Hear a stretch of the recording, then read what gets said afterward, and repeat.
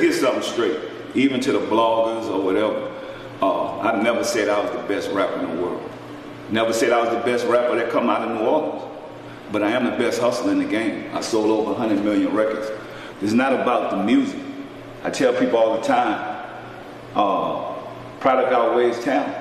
And even for the people that think they made me, because a lot of people say, I made P, I did this and that for him. I say to y'all, if you did this for me, why didn't you do it for yourself? If 20 years done went by, and that's what this No Limit Chronicle documentary is about. 20 years went by, and you're still not happy, you're still jealous and mad and angry, and you're not taking care of your kids, you working a job. You working a job because you're not a boss. I made sacrifices. I was in the studio.